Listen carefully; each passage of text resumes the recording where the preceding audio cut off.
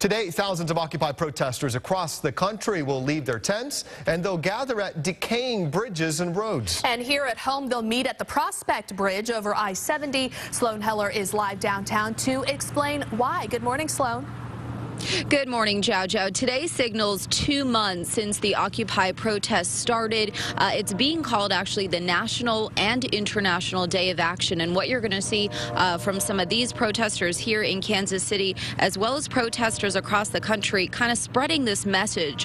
Why can we afford to keep so many people out of work when so much work needs to be done? And their focus is really going to be, as you mentioned, on infrastructure issues across the country. You're going to see 200 plus Occupy movements, again, including Kansas City, gathering at crumbling roads near rotting sewers and structurally unsound bridges.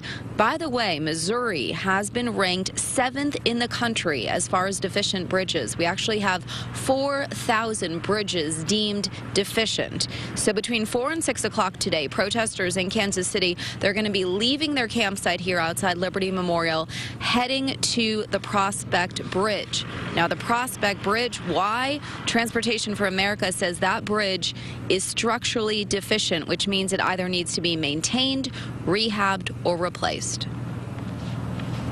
Because it's dilapidated, and we know that we could have spent money on that bridge instead of wherever else they spent the money.